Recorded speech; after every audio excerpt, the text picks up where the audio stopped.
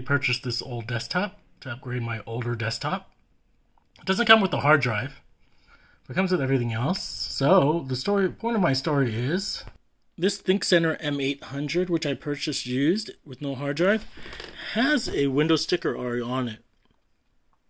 Sometimes you can buy, older desktops with no operating system and hard drives, and you could just try installing it yourself.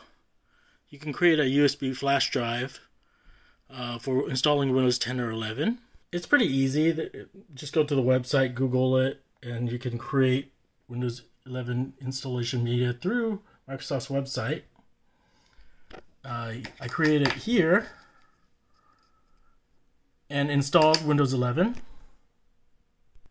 So I installed Windows 11 onto here. I had to do some registry edits. You can Google that too. Because this computer isn't supported for Windows 11, the CPU is not 8th generation Intel, it's 6th generation. But I bypassed it, installed it. You can see this is Windows 11. And you can see here's some system specs. There's Windows 11, let me scroll down. And the nice thing is I installed it, hooked it up to the internet, and if I click on over here for product activation, it automatically activated.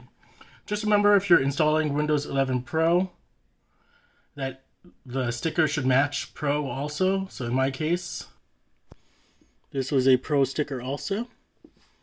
So long story short, if you're buying a computer on the internet without operating system or hard drive, you might be able to get a good deal and be able to install the hard drive and operating system and everything work without having to buy a license. So that's my story. I'm gonna live by it.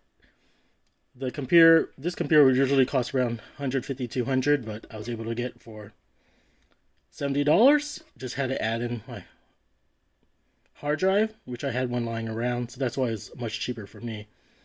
And actually, this came with 32 gigabytes of RAM. So anyways, that's my short story.